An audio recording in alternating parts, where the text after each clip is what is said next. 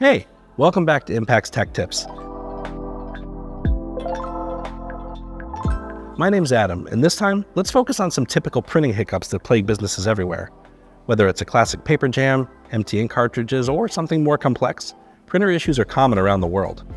Luckily, most of these problems can be fixed quickly to get your machines back up and running as soon as possible. With decades of printing equipment experience, we've seen it all at Impact, and we're here to help you resolve some of these issues. First, let's start with printer problems caused by malfunctioning hardware. If your printer is producing documents with poor ink quality or documents look faded, you probably just need to replace your ink cartridges. This is a fairly easy process, but it does vary based on what equipment you're working with. Some general steps to take would be 1. Open the ink cartridge compartment on your printer. 2. Remove the old ink cartridges. And here's a tip.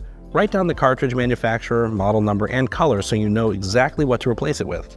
Step 3. Prepare the new cartridges by removing any protected strips or tabs. Step 4. Drop the new cartridges into the slots and click them into place. Step 5. Print a few times to make sure everything is working before using it on important documents. You've probably seen them in movies or TV shows. It's the most famous type of printer mishap, the dreaded paper jam.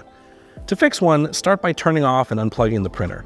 Then it's all about finding where the problem is by using the process of elimination. Check the paper tray where paper is stored, check the paper output area, and, if possible, remove the back panels of the machine to check along the paper's route for signs of the jam. When you find it, safely remove it from the machine, plug it back in, and run some test prints to make sure it's working properly. A printer head is the component of your printer that houses the ink cartridges. Over time and a lot of use, dried ink can clog up and obstruct the flow of ink from the cartridge. You'll notice the drop in ink quality almost immediately.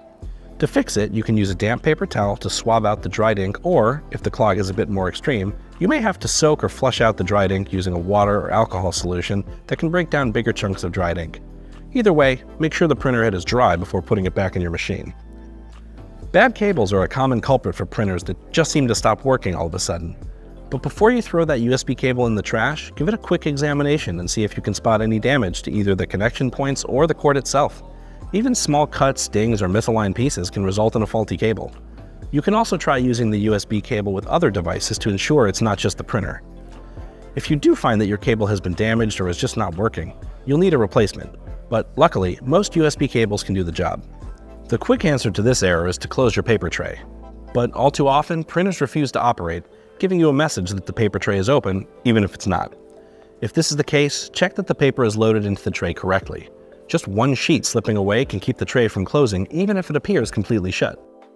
A lot of the hardware issues we've discussed up to this point can easily be avoided with some routine maintenance and care for your machines.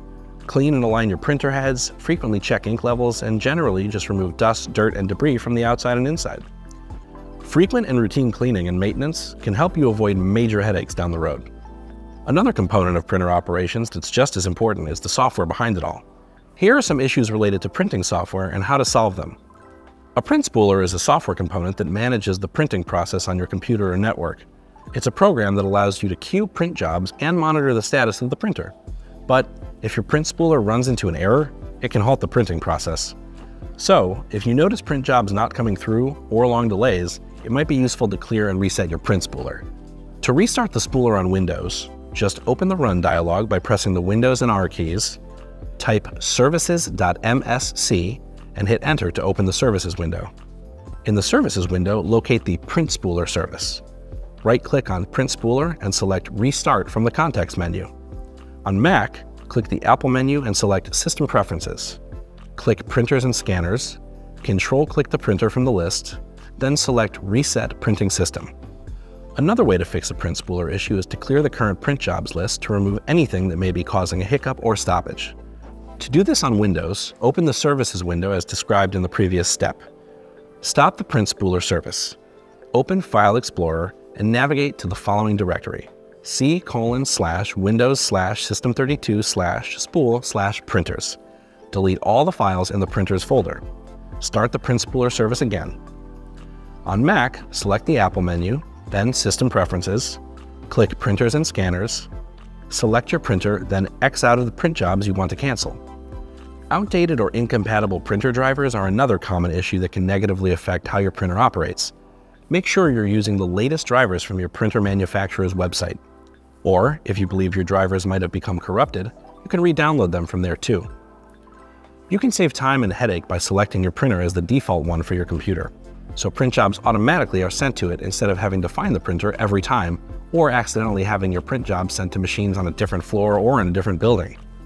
Not every printer works on every computer. Before buying, make sure the printer is compatible with the model of your computer, your chosen operating system, Windows or Mac, and the version of that operating system. If you're really struggling to figure out what's wrong with your printer, your operating system most likely has the ability to troubleshoot the issue. Troubleshooting is a systematic approach that your computer takes to locate the cause of a problem. The computer will run through multiple tests to attempt to find the snag. On Windows, you can start a printer troubleshoot by going to Control Panel, navigating to Hardware and Sound, and Devices and Printers. Right-clicking your printer, then selecting Troubleshoot. On a Mac, press and hold Option, choose Apple menu, then System Information. Select the printer in the hardware list and select Troubleshoot. Then, your computer will give you a series of things to try to fix the problem based on what it finds. Maintaining your fleet of printers keeps them running effectively, so annoying issues like paper jams, clogged printer heads, bad cables, or outdated drivers don't disrupt important print jobs.